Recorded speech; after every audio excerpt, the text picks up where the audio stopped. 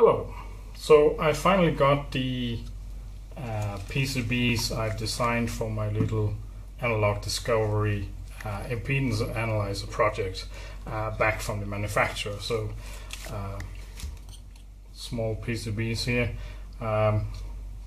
They look quite nice. Reasonable accuracy on the holes, etc. So the design of this board is based on a couple of prototypes I've been making. This one was the first prototype. Hope we can get some focus on this.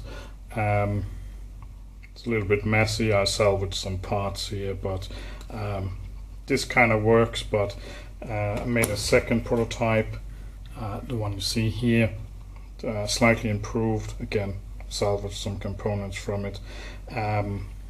This one actually worked quite well, and this is the design the new board is based on. Performance should be about the same, perhaps even a little bit better, because, well, this one is a mess. You can see you've got piggybacked SMD components here, lots of little wires and stuff. So probably a little bit better noise performance on the new boards. Anyway, let's have a quick look at what it does and why I designed it the way I did. So to measure impedance using the analog discovery, this is basically what we need. So first here we have wave output. So this is from the function generator. So this is where we will have our sine wave output, so we can run frequencies from 1 Hz up to 10 megahertz. Well, we can do 20 megahertz, but it starts rolling off quite drastically at 20 megahertz. First, we tap off our reference signal. So this is going to be the reference waveform we're going to be used to compare the results. We need a shunt resistor. So here we have to be mindful of how much current the analog discovery can deliver. So the output op amps used here, they can deliver up to, I think, about 30 milliamps RMS, but probably shouldn't drive them that hard. Then we have our device under test here, and we have our Kelvin connections here to get as accurate as a result as possible.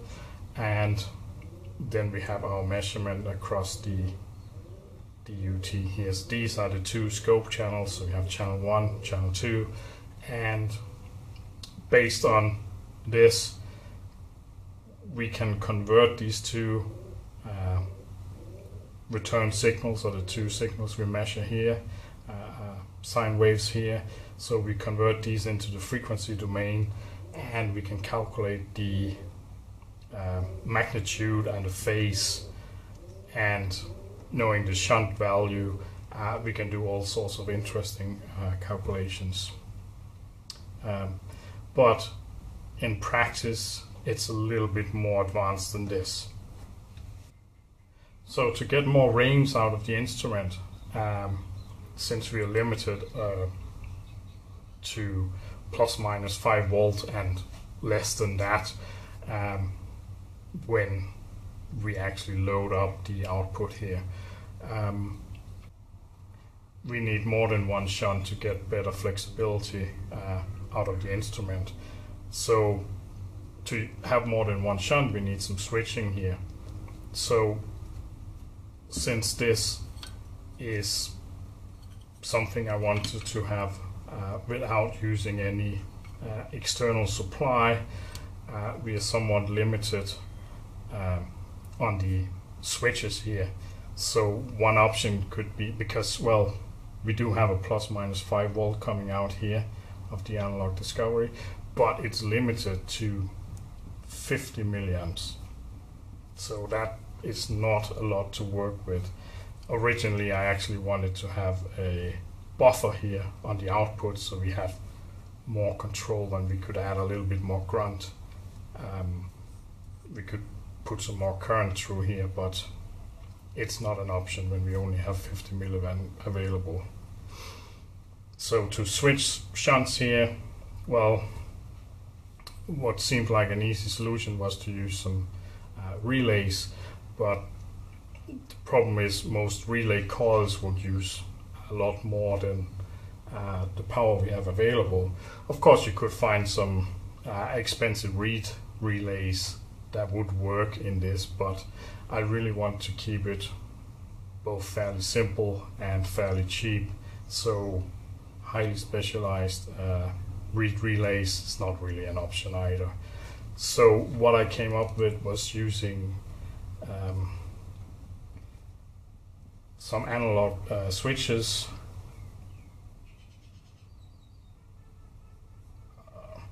HC or HCT doesn't really matter here, 4053. So 744053 is basically three switches, three analog switches in one 16-pin package. So that makes good sense to use here, but we have to think about that there are some limitations. So while these are quite linear, the internal resistance is relatively high. With the plus minus 5 volt supply voltage, the internal resistance is something around 70 to 80 ohm. So that is much too high for the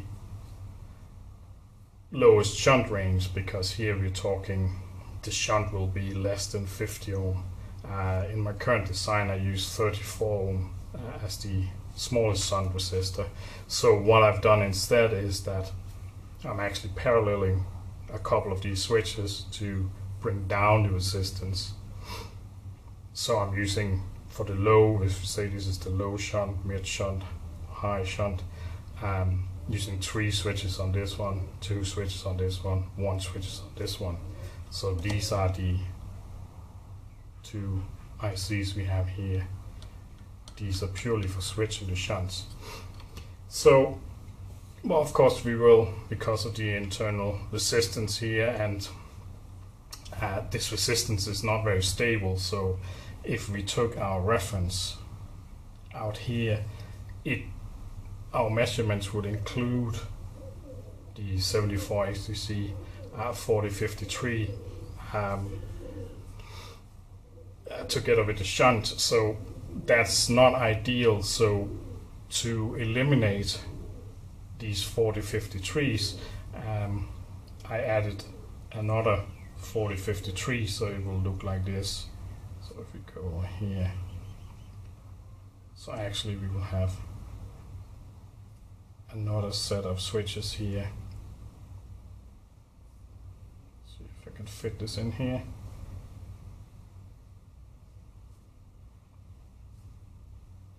Like this.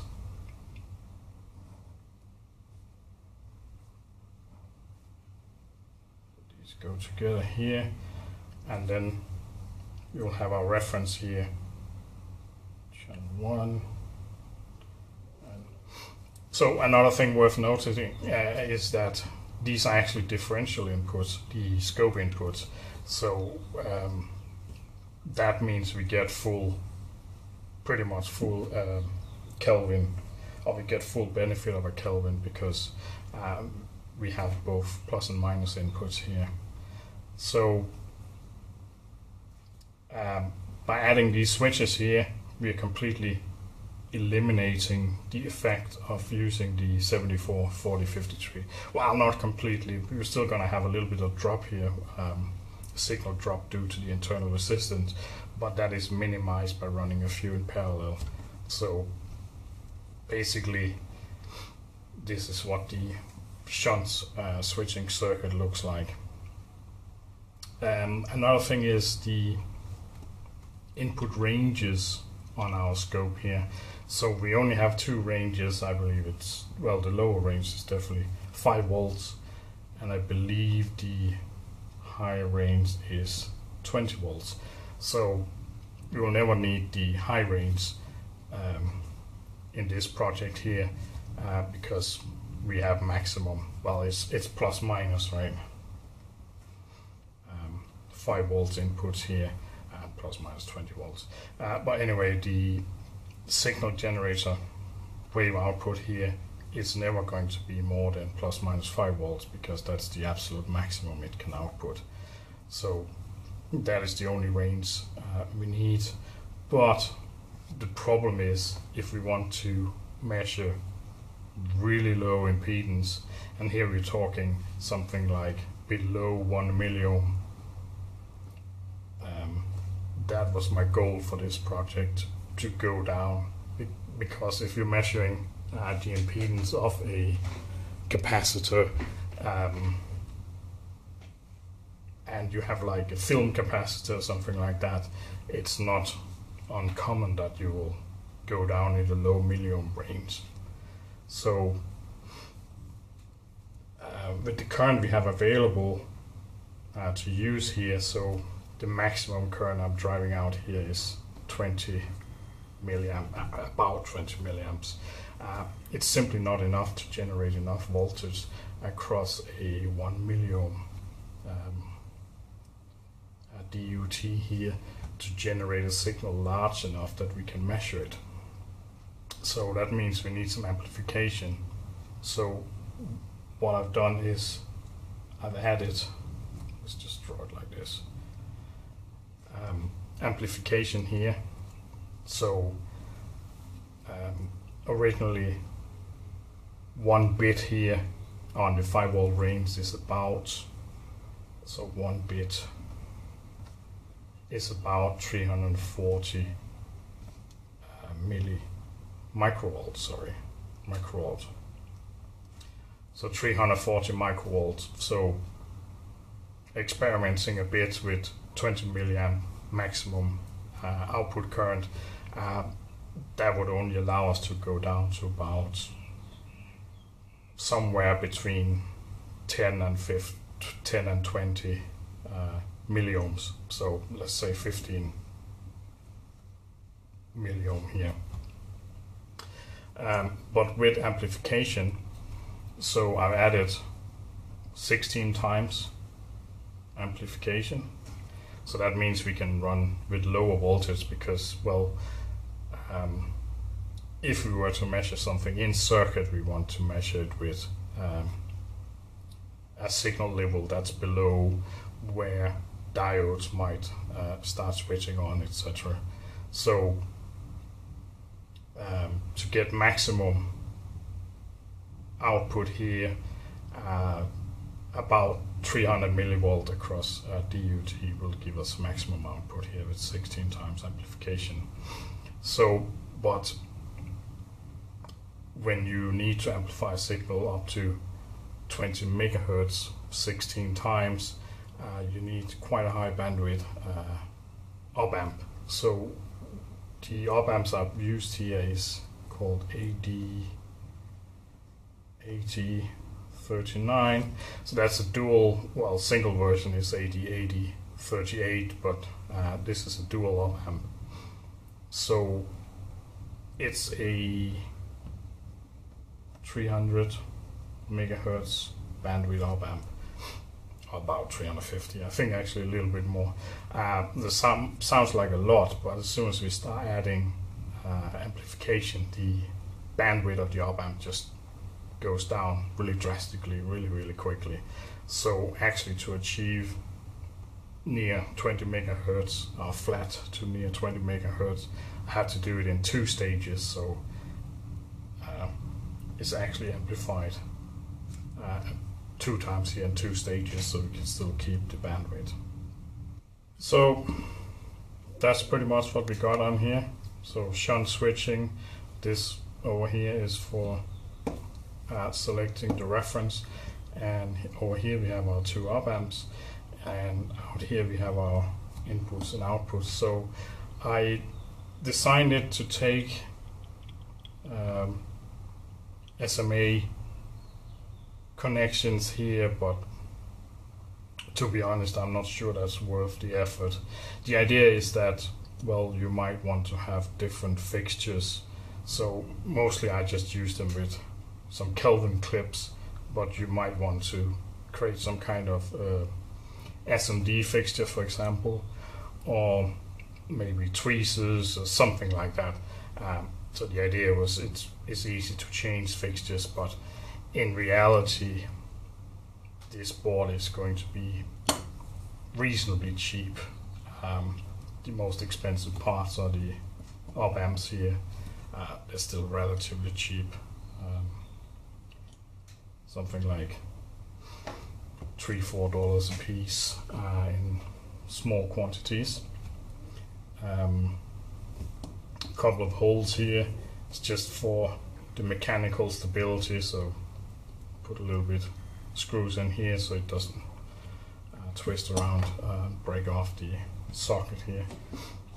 So this is my test assembled. So one thing that is quite important is to keep the leads here fairly short. So I do calibration and it will remove most of the inductance or it will calibrate out the inductance and the capacitance from cables, etc. But since we are limited on the signal level, etc., it's also limited in how much it can actually remove by calibration. So best results with very short connections here. So in most cases that's not a problem because it's not a huge instrument. You can just move the thing around if you need to measure something in circuit. Okay, well, I think that's it. Any questions, leave a comment. So I'll update on my website with exact details, put some schematics on there, etc. Also make the software available. I would say this project is 95% software and 5% designing this little board here. Yeah, so hope you're going to have a nice day, and thanks for watching. Bye bye.